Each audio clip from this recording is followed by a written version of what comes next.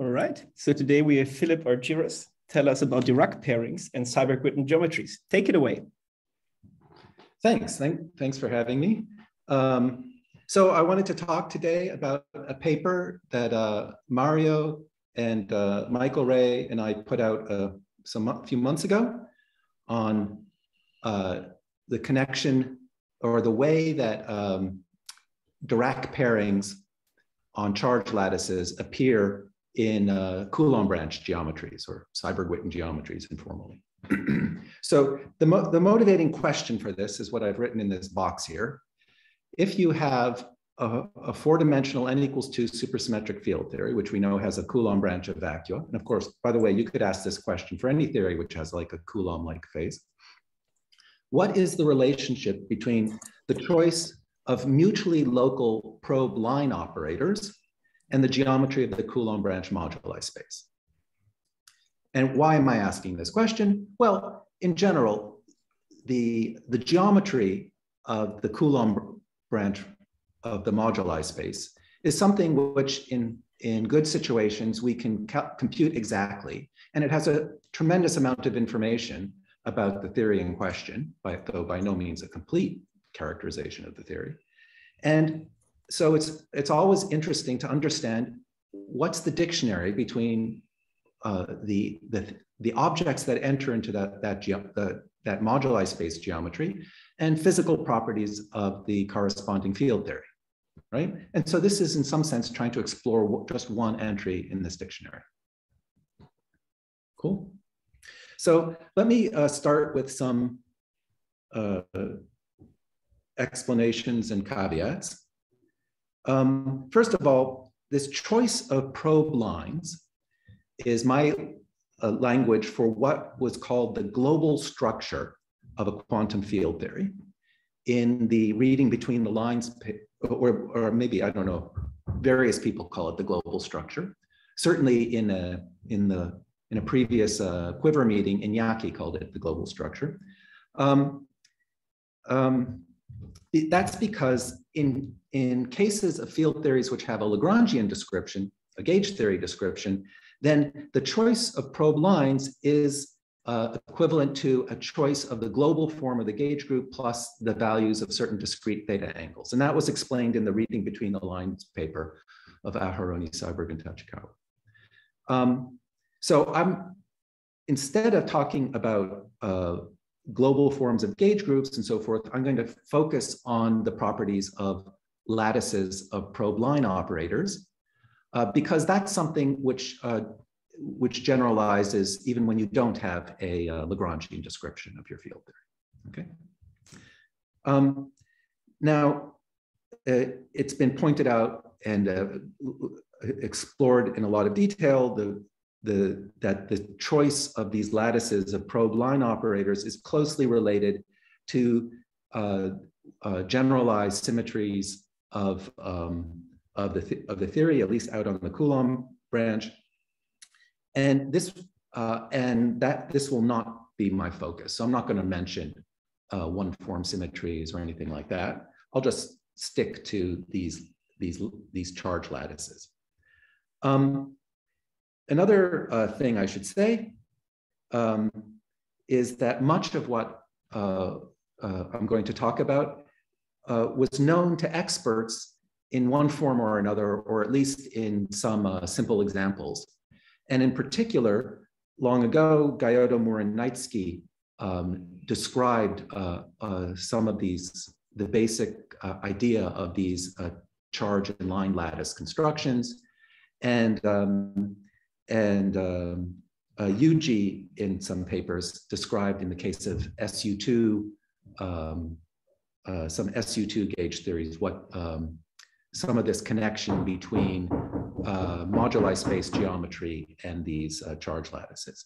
And I should also say that a recent paper also from a couple of months ago by Michele and Iñaki talks about the same subject, though from a much more, a much more highbrow perspective. And relatedly, previous Quiver meetings have some overlap with what I'm going to talk about. In particular, there was a nice one by Oren, I forget when, like half a year ago or more. And then the two most recent Quiver meetings also have some overlap with this whole idea of, at least they're much more from the point of view of generalized symmetries and so forth in that you could see in Quiver, in Coulomb phases. But anyway, like I said, I'm going to focus on the connection to the actual Coulomb branch geometry and how that's related to these structures. So here's the plan of the talk.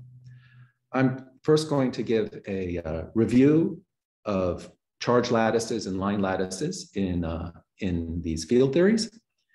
And then a lightning review of some necessary ingredients of what enters into a description of a Coulomb branch geometry, so-called special Kahler structures. And then I'll apply these in some simple examples, namely n equals 4 super Yang-Mills and some n equals 3 super conformal field theories. And we'll end with a puzzle, which was, this is all, mostly all of this was in this paper, the paper with Mario and Michael, including this puzzle. And please just feel free to interrupt me with questions. I don't think I'll be able to follow the chat while I'm talking. So the main player in all of this is the notion of a charge lattice and its associated Dirac pairing. And you really should think of them as a pair, the lattice together with its pairing. That's something called a symplectic lattice. And that's the physical and mathematical object that we're really interested in. So any theory with a Coulomb vacuum has such a thing. A Coulomb vacuum, remember, is simply a vacuum of a field theory in which there's an unbroken abelian gauge symmetry. So let's say the rank is R if there are R U1, unbroken U1 factors in the infrared, right? And that means that there's some set that the states, the finite energy states in the theory will carry some set of electric and magnetic charges. So there's 2R electric and magnetic charges, 2 for each U1 factor. So in general, a priori, you would say that's just some set of charges in the vector space, R to the 2R, R to the 2R, but it actually forms a lattice because of Dirac quantization. And a Dirac quantization says that there is a non-degenerate antisymmetric bilinear pairing of the set of electric and magnetic charges, which is a bilinear map into the integers. Okay, so with the existence of such a non-degenerate pairing, then the set lambda has to be is forced to be a lattice. And then I want to emphasize that the normalization of the Dirac pairing is physical. You don't get to redefine it as you like. It measures some actual physical property of the states in question. In particular, if I have two states, if sufficiently localized, of electric and magnetic charges P and Q, the vector of electric and magnetic charges is P for one of them and is Q for the other, then the pairing times h bar over 2 measures the angular momentum in an appropriate sense, the angular momentum carried by the electromagnetic field sourced by these two guys. And if that's not a familiar statement, I highly recommend reading this old review by Coleman called The Magnetic Monopole 50 Years Later. This is not in his Ereche lectures, monopole lectures. This is a different review. It's really beautiful. And it explains the connection between angular momentum and Dirac pairings and Dirac quantization at length. Okay, good. So our players are lattices with this symplectic pairing. Those are called symplectic lattices. So before I give examples of these charge lattices in field theories, let me just review some of the basic math of these symplectic lattices. So the first thing is, if there's no choice of basis here, but if we choose a basis, let me call them EA, A from 1 to 2R of the lattice, then of course a change of basis is any invertible 2R by 2R integer can be thought of as a 2R by 2R integer matrix transforming the basis to a new lattice basis, right? So it has to be invertible over the integers.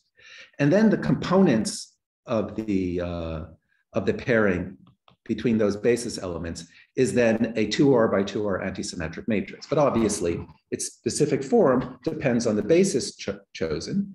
And there is the basic structure theorem for these lattices, which is actually a special case of a much more general theorem, that there exists a set of what are called canonical bases in which kind of skew diagonalizes the symplectic form, such that the diagonal blocks have, say, the D here has positive integer entries arranged in such a way that each entry divides the next entry. DI divides DI plus 1.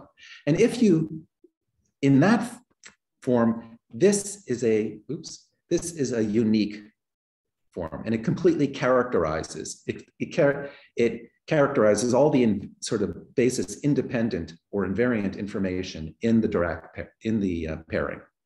Okay, and these uniquely defined integers are called the invariant factors of the pairing. Good. And if all those integers were 1, so this would be the traditional symplectic form with like minus the identity and the identity on the off-diagonal things, then we say that the symplectic lattice is principal, or its pairing is principal. Okay, this is just definitions, and this theorem, this result, these are important because this gives us the language for what kind of basis independent language for talking about these structures. The set of basis, yeah. Is there a field in mathematics which explores this such objects? Or you have to do it by yourself? Well, the objects are called symplectic lattices, and there is a small specialized math literature just on them, but it's not. But more but in abstract algebra, it appears much more generally as a subcase of the theory of finitely generated modules over principal ideal domains.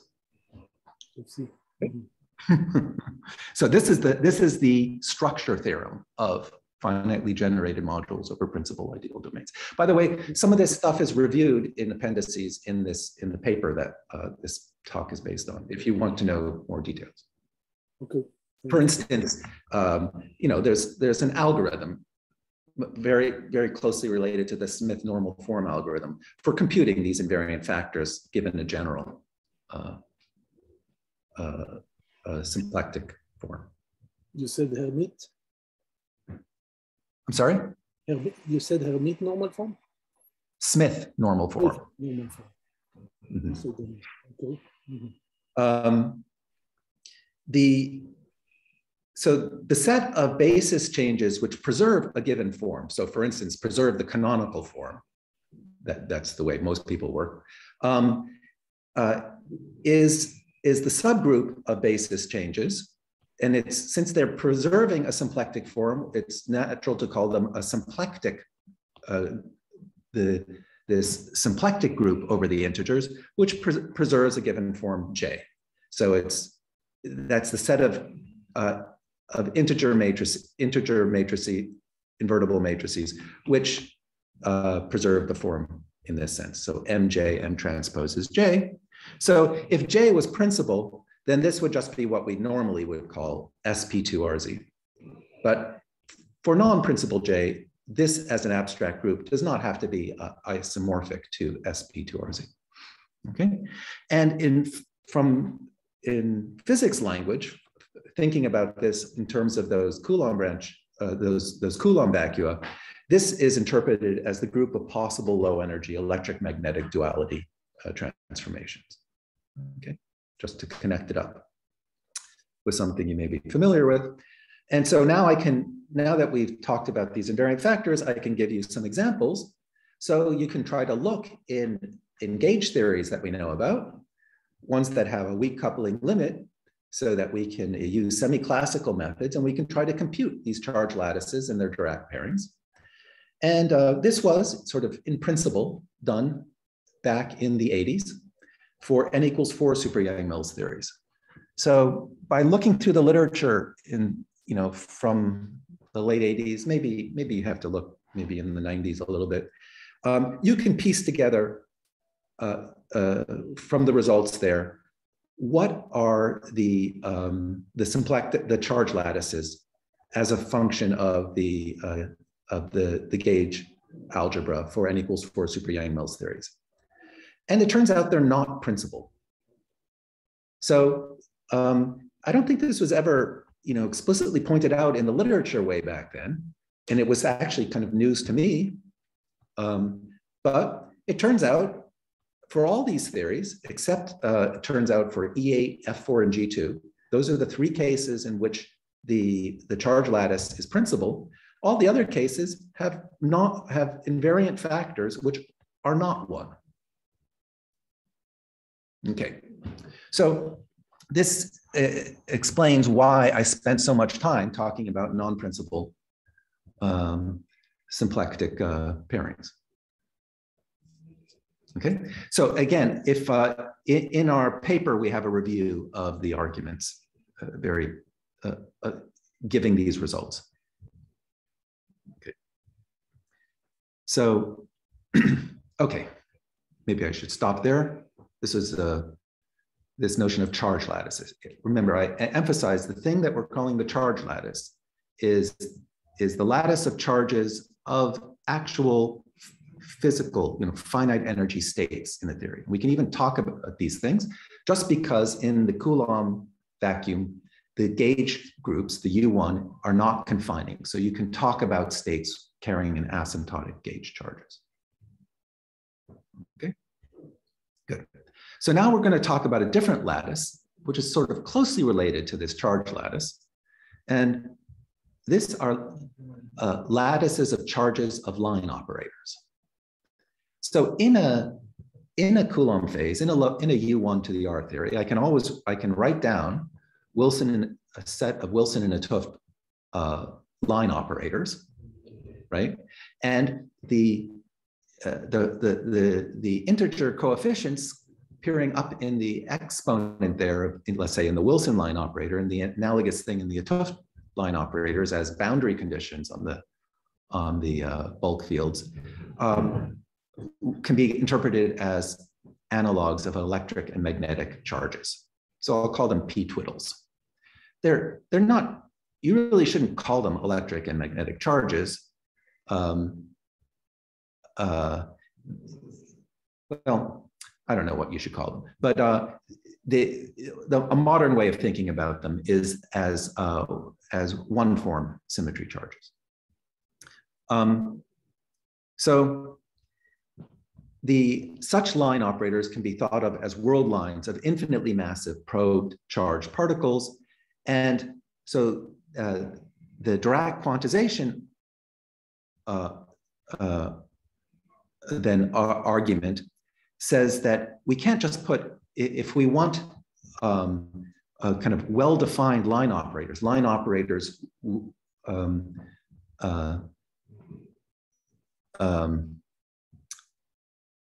which are,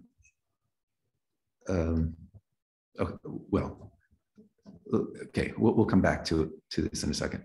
But the Dirac quantization condition between these probe charges and the charges of any states in my theory implies that the Dirac pairing between these line charges and any of the charges of the states should be integer, right? That's the Dirac quantization consistency condition. So this means that this allowed set of line charges itself take values in some lattice, which I'll call lambda j, which is this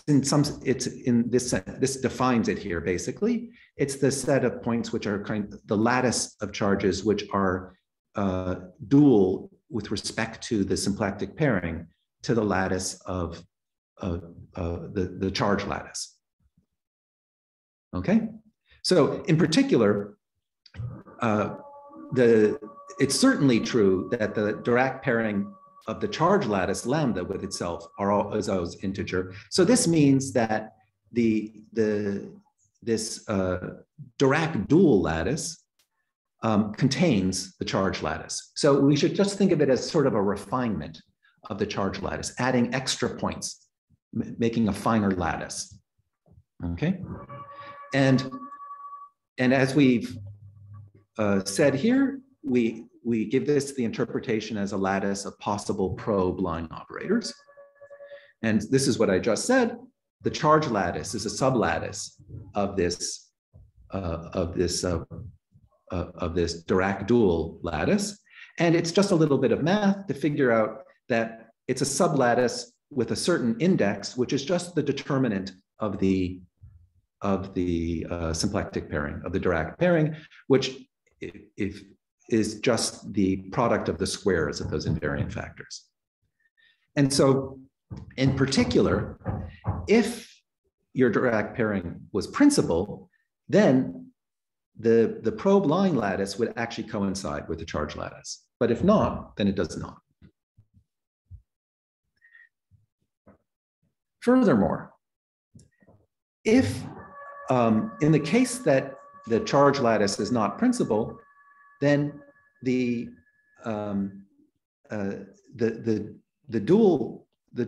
Dirac dual lattice, the set of Dirac pairings on the elements of the Dirac dual lattice are not in general integer. Remember, we only demanded that they are integral with respect to the charge lattice. But if I take two elements of the dual lattice which are not in the charge lattice, then typically their Dirac pairing will just be fractional. Okay. So, which is just to say that in general, these probe lines are not mutually local. That's the language of, for instance, the reading between the lines paper. Or another way of saying it is that they would not be genuine line operators. They would be boundaries of topological surface operators.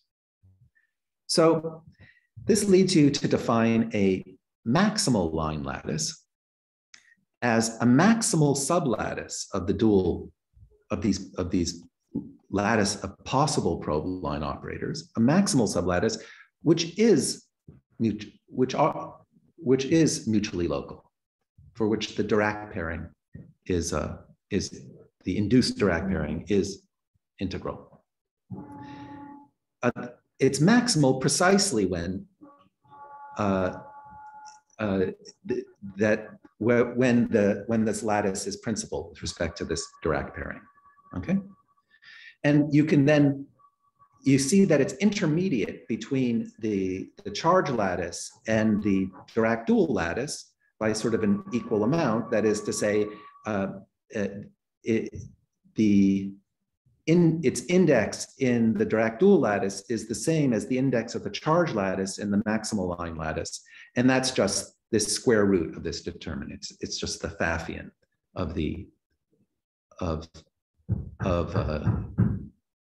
Dirac pairing on the charge lattice.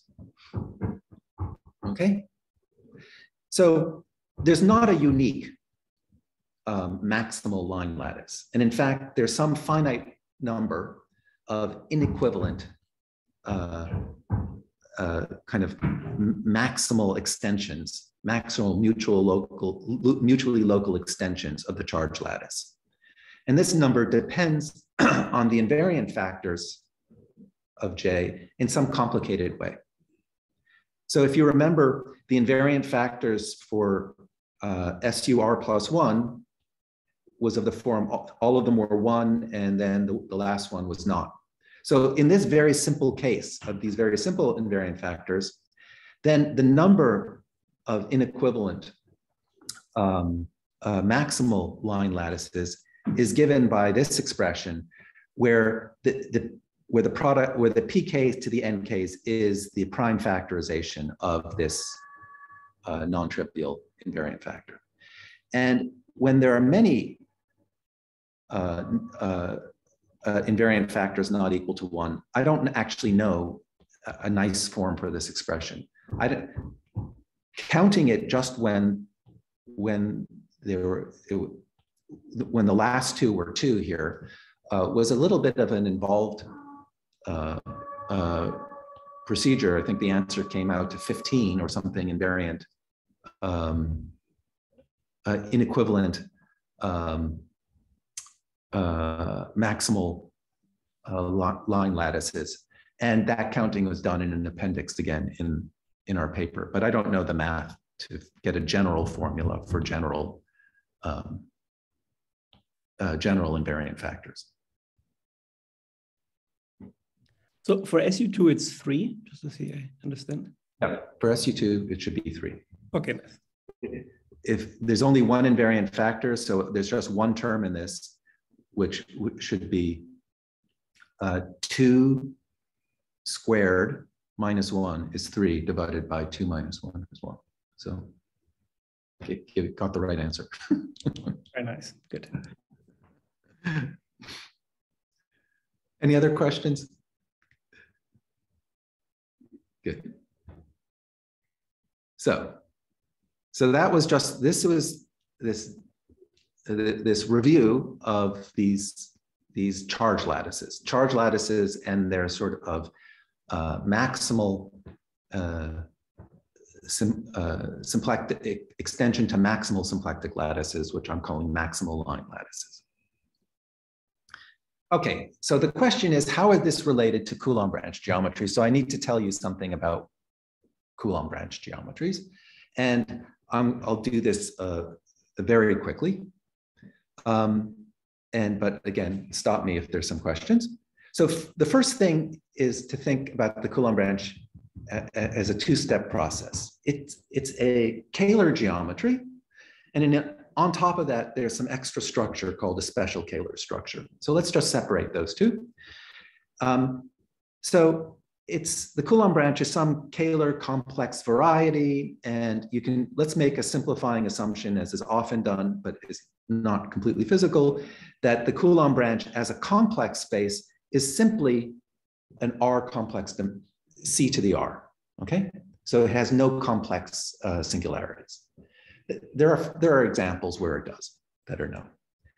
But that's its description as a complex space, but not as, and of course this admits the obvious Euclidean structure is Kahler, but that's not the Kahler. There's a specific Kahler geometry put on a Coulomb branch, and that's not the Euclidean metric on this guy. And in general, the Kahler metric of the Coulomb branch is not smooth everywhere. It has non-analyticities, even though, as in these sets of examples, the complex structure is smooth, okay? So let's call the locus, the metrically smooth subset of the Coulomb branch, I'll call that Coulomb branch star, okay?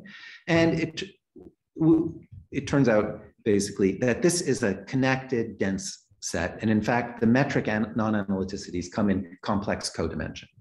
So here's the example to keep in mind. Here is a one complex dimensional Coulomb branch, and there's a set of points, these red dots, which are kind of the tips of, I've tried to draw them as little conical singularities, where the metric is non-analytic, okay?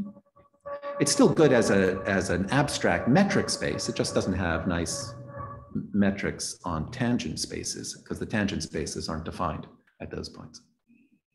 Okay, So that's what I'm calling the Kahler structure of a Coulomb branch, that you want to keep in mind.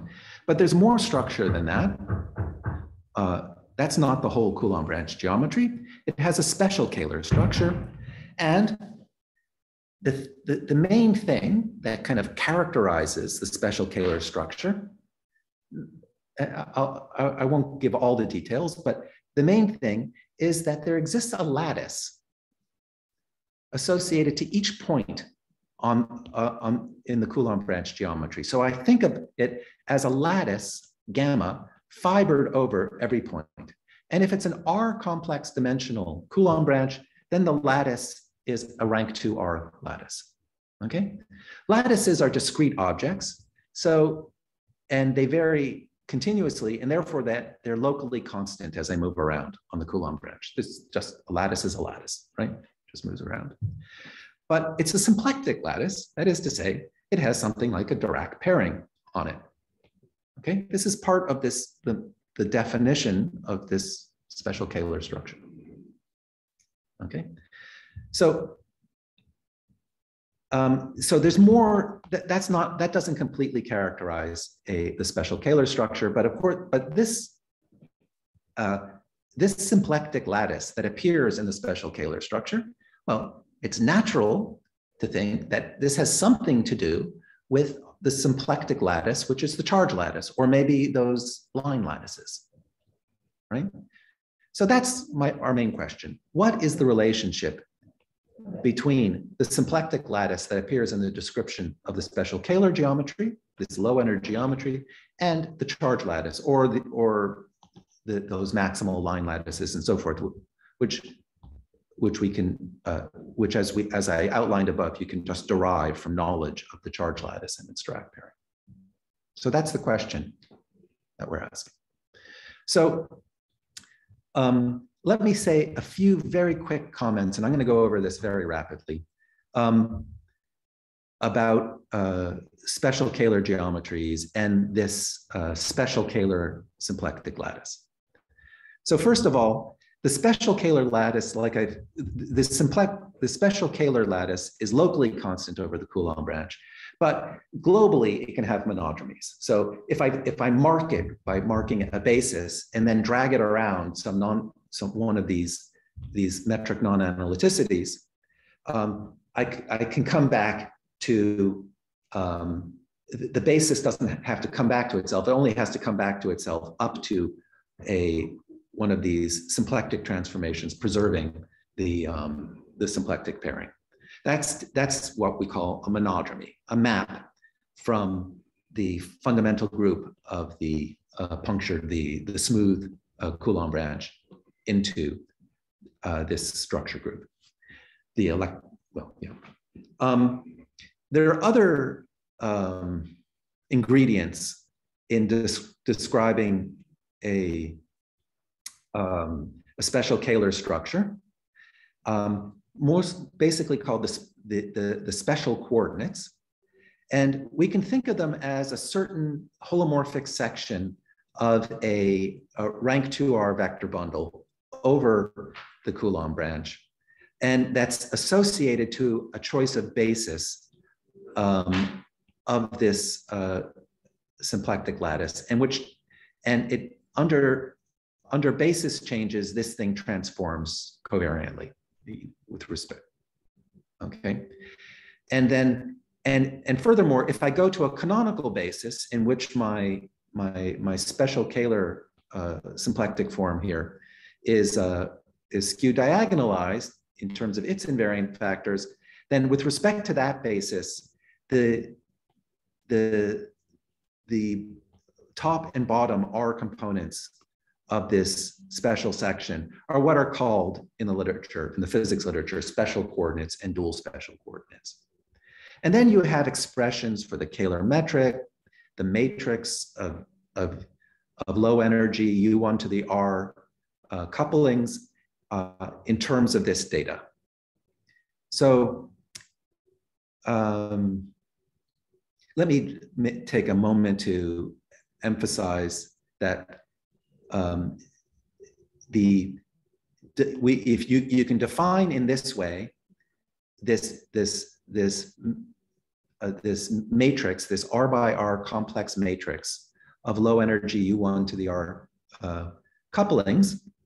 And if I just chose a general holomorphic section, there would be no this would be just some sort of kind of generic R by R complex matrix, but we have to put these sort of integrability conditions for, or defining conditions for a special Kahler structure, is that this special Kahler section is such that this set of coupling status is basically symmetric and positive in an appropriate sense. And notice that when the invariant factors are not principal, then you have to slightly revise what you mean by positive definition and symmetry of this matrix of couplings. So it's really, I'm really actually, I think in the physics language, it would be tau times d twiddle, which is what you would call the matrix of low energy couplings. Okay. I emphasize these ingredients just because they'll come in and play a role when we talk about examples in the next sections. There's an equivalent description that's sort of less basis dependent of these special Kahler structures in terms of families of polarized abelian varieties. I'm not going to go into it, but I just want to say that in that language, the special Kahler lattice is just the homology, the lattice of homology one cycles of the abelian variety, which is fibered over the Coulomb branch. And the Dirac pairing on that lattice is inherited from the polarization of those abelian varieties. Okay? And this was all written long ago by Donaghy and Witten. Okay? So sometimes these special Kahler lattices might be called homology lattices, and we'll call the Dirac pairings on them, or this symplectic pairing on them, the polarization. Okay, so that's my lightning review of some ingredients of special Kahler geometry. But the main thing to think about, the way to think about it, it's this some kind of mildly singular Kahler geometry together with this this locally constant family of symplectic lattices fibered over. Oop. I forgot to put in this reference. Now I'm going to talk about, maybe I should pause there in case there are any questions. No? Okay, now I'm going to go on to examples. And the simplest ones are n equals 4 super Yang-Mills theory with some simple gauge algebra G. And the following sort of construction of their Coulomb branch geometries, or at least the ingredients of it, were sort of laid out nicely in a paper that Mario and Antoine and I wrote, like in, I think it was in 2018 or something like that, where we were looking more generally at some sort of orbifold Coulomb branch geometries. So in these cases, the geometry is very simple. It turns out to be a flat orbifold geometry. I'm talking now about the Kahler geometry, and the whole question will be about what are the possible special Kahler structures on such a geometry. And so what it is for, if it's a rank R gauge group, then it's the Coulomb branch in the sense of a n equals 2 section of the full moduli space is C to the R, it's an orbifold of C to the R by the Weil group of the gauge group. And what we do is we put a flat metric on C to the R, and then the Weil group action on that metric is given to us. So I think of that as a representation of my Weil group W into the group of R by R complex matrices. And so that completely, this orbifold, this then inherits this kind of generically flat orbifold. It will have curvature singularities along fixed loci of the Weyl group action, right? Good. So it's just a big flat cone, complex cone in some sense. So I now claim that, as we know that we want some rank 2R lattices with some invariant, with some symplectic pairings on them. And those more or less describe my choice of special Kahler structures. So for these class of Kahler geometries, I claim that the set of inequivalent special Kahler structures that can be, that this Kahler geometry can be endowed with are in correspondence, maybe not one-to-one correspondence, we'll come back to that, but in correspondence with the integer, the equivalence classes of representations of the Weyl group in these symplectic groups. So embeddings of the Weyl group in SPK2RZ and equivalent over the integers. And I'll tell you what all of these things mean. So I'm going to try to give an outline of this characterization now. But the point is, if you accept this, then the mathematical question is, oh, let's find all of these embeddings up to equivalence, and those will then give us the different possible special Kahler structures that could correspond to this given Kahler geometry. I'm a bit confused. Yeah. The K that you have here, I thought that this comes from a choice of SK structure. Yeah, so I want to find all the different. So you is find out all the different Ks for which there is. Okay, I understand. I follow. Yeah. There may not. I might pick K to be, say, principal. That's all that defines K, and I might find no embedding of W into SP2RC. Okay, I got you. Thank you. So I want to know all Ks and all mu's, so just all inequivalent mu's. Yeah, thank you. Good. So, but let me reiterate: if you find more than one such equivalence class, then there's more than one special Kahler geometry associated with this Kahler geometry. And so there's more than one Coulomb branch geometry. And so, but on the other hand, kind of dynamically, we're thinking that this all is supposed to come from a single field theory. And furthermore, these theories are actually in their families parameterized by an exactly marginal coupling. And I can always go to weak coupling, where I really know what I'm talking about, because there I can relate it to a semi-classical gauge theory description. And I think I know what I'm talking about. So what could these different special Kahlers, we will find many different special Kahler structures. What do they correspond to in the field theory if we're talking about one field theory? So not to give anything away, the idea is these different special Kahler structures will correspond to different choices of these possible choices of line lattices.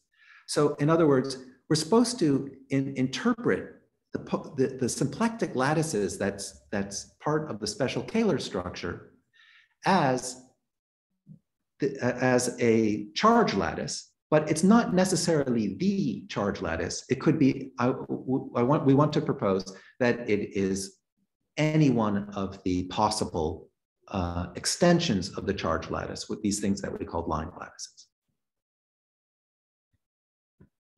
Okay, that's where we're headed. So let me, though, give you some background for where this comes from. So let's say I do have such an embedding, and I'll show a construction of a special Kahler structure given such an embedding. That will give me an arrow in one direction of this correspondence. So mu of an element is a 2R by 2R integer matrix. Break it up into R by R blocks like this. And then find a tau satisfying this equation for all elements of the vial group. It's not trivial that a tau that has the appropriate, is a symmetric, positive, constant, complex, constant matrix exists that satisfies this.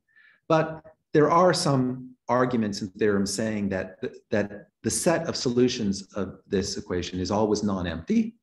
And it's given in a paper by Kaworsi and Chakati from some years ago.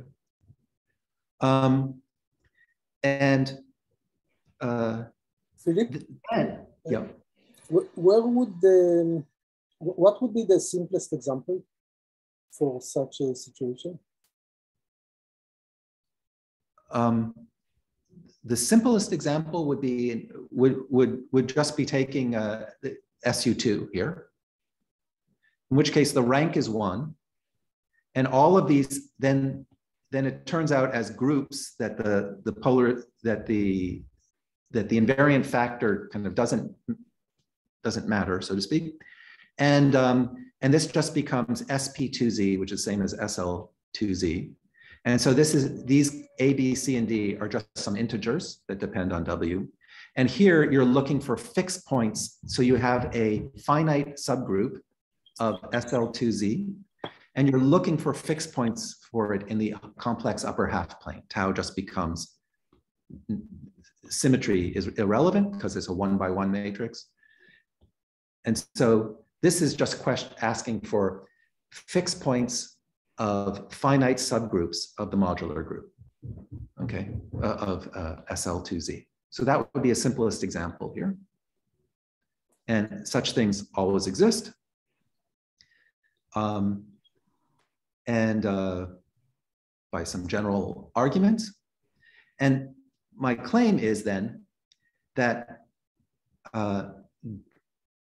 given this, then, and by the way, for certain subgroups, there's not a unique fixed point. There can be whole submanifolds of fixed points, but anyway, let's not go. Those would be like the n=4 theories always actually have a one complex parameter family of fixed points, but anyway.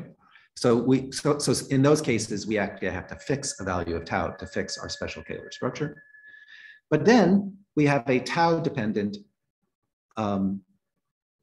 map from elements of the vial group into R by R complex matrices.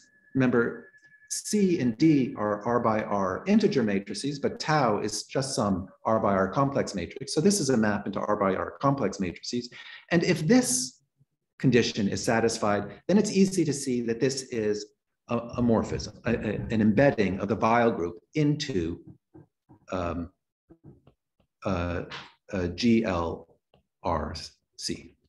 okay?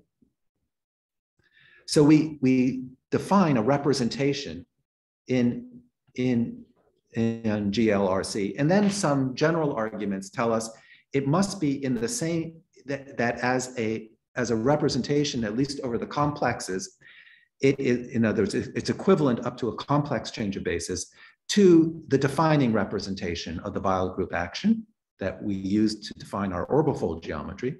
So there exists a matrix, a similarity transformation between this representation, rho, twiddle, and rho. So you can just compute it. And then you take the flat coordinates on our orbifold, hit them with this matrix M to put them in this basis, so to speak, and then make a 2R component vector out of them by hitting them with tau and the identity. And this defines our special section, our special coordinates and our dual special coordinates on the Coulomb branch. It constructs a special Kahler structure satisfying all the requirements. So this is what this reference spells out in more detail in case you're interested. Okay, but it's not really original with us. It's kind of appears in the literature, or is at least implicit in the literature from long ago. Okay. Furthermore, if this embedding in SPK2RZ, if two such embeddings are equivalent over the integers, that is to say, there is a 2k by 2k integer similarity transformation relating them, then it's straightforward to check that the resulting special Kahler structures are equivalent in the appropriate sense. Okay. So maybe that these details are a little bit too technical, but again, the point is simply that I've shown you that if I have a Z equivalence class of this embedding, I can construct a special Kahler structure.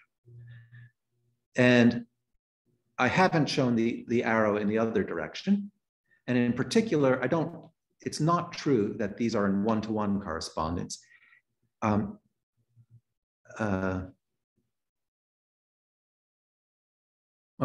know about that. Actually, I believe they are in one-to-one correspondence, but I don't quite have a proof. Well, anyway, yeah, I'd have to think about it. Okay, I might not have a complete argument that says that every possible special Kahler structure put on this orbifold has to be constructed in this way, though I'm sort of personally convinced that that must be the case. Okay, so anyway, so let me give some examples. And the examples that so we gave some examples in the paper, Mario and Michael and I did. And I'll give some examples in a slightly different language based on some conversations that I've had with Antoine, Julius, Matteo, Mario, and Mitch. Okay, so this way of describing it isn't quite in the paper. So let's take the example of n equals 4 super Yang-Mills, and let's just take SUR plus 1 gauge group. And remember that it has an associated weight lattice. And this has a set of sub lattices. The weight and root lattices of Lie algebras don't come with any symplectic structure. These aren't not symplectic lattices. They do come with a metric structure, at least up to an overall normalization induced by the killing form. But so they're kind of metric lattices, not symplectic lattices. But in any case, there's a weight lattice, and there are sublattices of the weight lattice of SUR plus 1, which I'll call gamma sub D, labeled by every divisor of R plus 1. And they have the following property, that they're intermediate between the weight lattice and the root lattice. The root lattice is the, okay. And so that the index of the weight lattice, of the root lattice as a sublattice of the weight lattice is R plus 1. And so these ones are all sort of these kind of intermediate lattices. And this is all just a reflection of the Z R plus 1 center symmetry of center of the group SUR plus 1. So anyway, this is some Lie algebra fact. And furthermore, what's special about these sublattices is that they are Thiel invariant. That means for each such lattice D, there is an embedding of an associated embedding of the Thiel group into GLRZ. Okay, a certain integer R by R matrix representation, or representation over the integers of the Weil group. Good.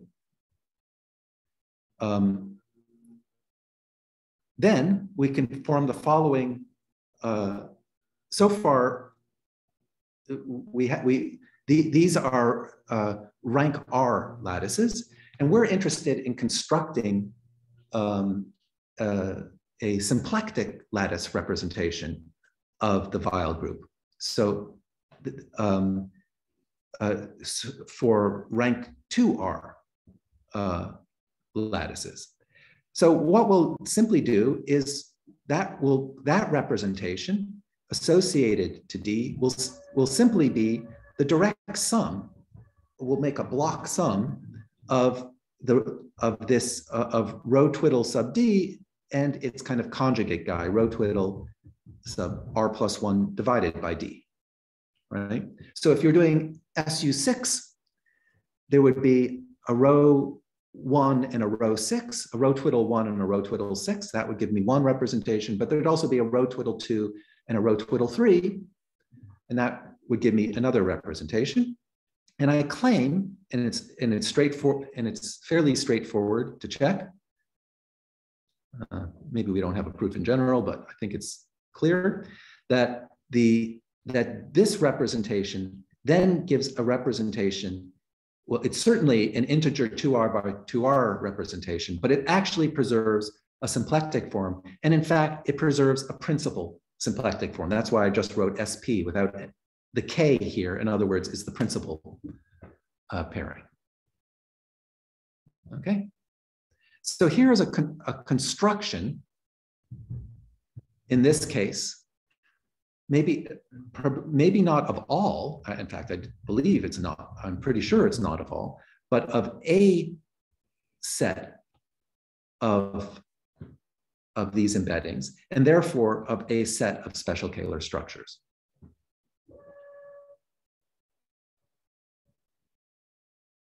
Good. Now, these different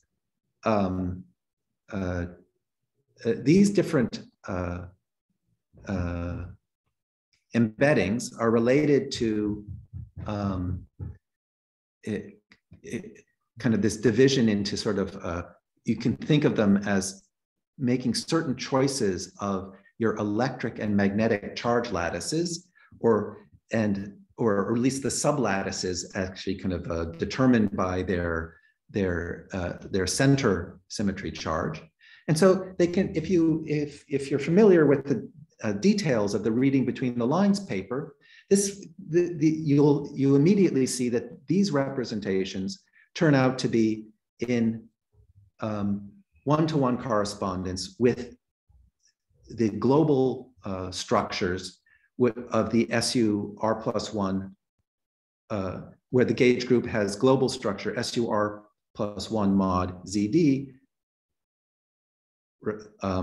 That's some global form of the gauge group, and with none of these discrete theta angles turned on. Okay, so we've kind of naturally, or in a simple way, constructed examples of we've constructed special Kahler structures corresponding to each of these guys, and we constructed examples which all had principal pairing here.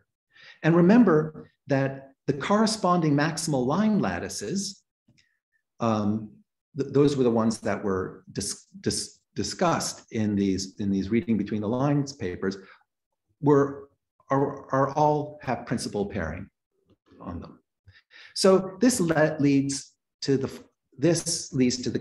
following conjecture, and this was kind of argued for in a different way in the paper with Mario and Michael, that in general, we would guess that every possible special Kahler structure that can be associated to a given Coulomb branch Kahler geometry will correspond to different choices of line lattices. So they should correspond to the symplectic lattices which contain the charge lattice, and it has the symplectic structure on it, the one induced from the symplectic structure on the charge lattice, up to and including all the different possible maximal, principal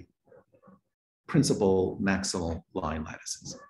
So if this conjecture is true, then you should be able to check it by just starting to compute these special Kahler structures, let's say in these simple n equals 4, and see that there's a match between these things. Okay, and in a few cases where we have been able to check this, some low rank cases, SU2, SU3, and maybe in ongoing conversations with this group, SU4 so far, we have seen this is all seems to be matching. So kind of support for this conjecture. And I should also emphasize that if you read those references by Yuji Tachikawa that I mentioned right at the beginning of the talk, he had also essentially made this correspondence in the case of SU2, and sort of saw that this worked there. So, okay, good. So this leads, at least if you're going to analyze the n equals 4 cases, the following math questions, and these seem very well posed mathematical questions that you can try to answer. So let me, I know I've run out of time, but let me very briefly just remark on the story, try to generalize this away from these examples that we have so much control over, the n equals 4 super Yang-Mills cases. And let's go to the next simplest case, a certain class of n equals 3 superconformal field theories whose Coulomb branch Kahler geometries are also flat orbifolds, but they're not by Weyl groups, but by complex crystallographic reflection groups. Weyl groups turn out to be real crystallographic reflection groups. So this is a slight generalization. They break n equals 4 supersymmetry to n equals 3, but they're almost the same. So you're given the representation which gives you the action, the orbifold action, and then it's the same story. You're trying to classify the representations in these integer symplectic groups up to integer equivalents to classify special Kahler structures. So, and this is what I'll end with. There's a puzzle. Caorsi and Ciccati in that paper that I mentioned before point out in passing at some point that there are certain of these complex reflection groups which do not admit an SPK2R. They all admit, by the way, SPK2R Z embeddings. The word crystallographic here is almost the same as saying that they admit such an embedding. But the question is, for what K? And they give an argument that there are certain ones which can't possibly admit ones with principal polarization. And that theory would seem to be a counterexample to this conjecture, because we would say that we can always take our charge lattice and make a maximal extension of it, which will be a principal maximal line lattice. And if these are in correspondence with the special Kahler structures, then there should always be at least one or maybe many principal special Kahler structures. And this says, this observation, of course, in Ciccati says that there are cases in which such things do not exist. So interpreting in terms of line lattices, these would say that these are a set of theories which do not admit a special Kahler structure corresponding to any maximal line lattice. So what does this mean physically? I don't know.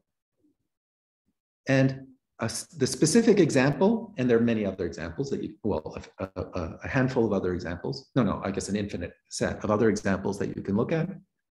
I'm not sure how large the class is, but there are a known set of examples. And the one given in Kahler and Cincinnati is a certain rank 2 complex reflection group called number 8 in the Shepard-Todd classification of these groups. And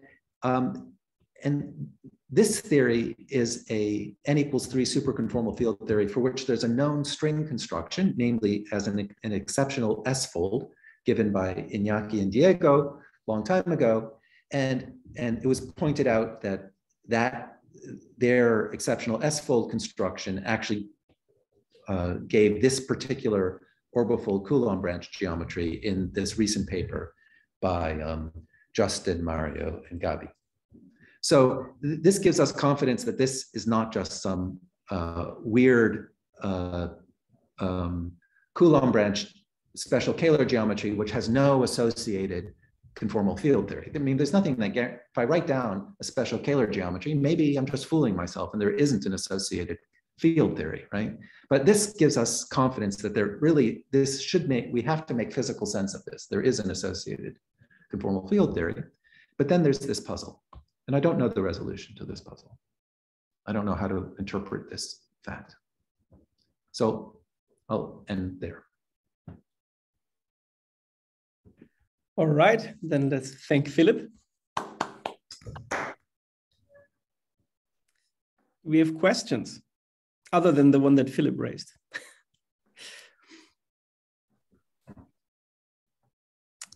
We can give people a minute.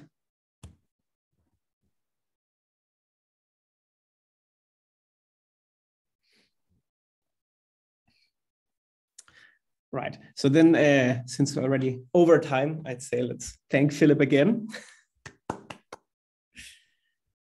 And I'll end the recording.